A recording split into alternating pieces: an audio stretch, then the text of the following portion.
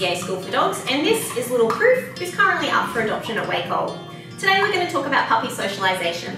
So puppy socialisation is all about dogs having a positive experience with new people, animals, location, noises, surfaces and equipment. So the peak socialisation period is actually between 8 and 14 weeks of age. So all good experiences must happen in this time.